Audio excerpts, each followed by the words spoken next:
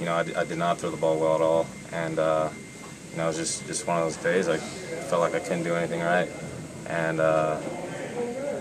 but like I said before, the team fought hard, and it shows a lot about what kind of team we are to go out there and keep battling and go out and somehow find a way to win that game. Bobby said you were feeling lightheaded and not feeling well. I don't want to sit here and make any excuses. I haven't felt good the last couple of days, but I don't want to sit here and make excuses. I think my velocity was there. I think I could have went out and did a lot better than I did if I was sick or if I wasn't sick. So I think I just didn't throw the ball well today. I didn't hit my spots and didn't do a good job of locating my pitches. Where were you?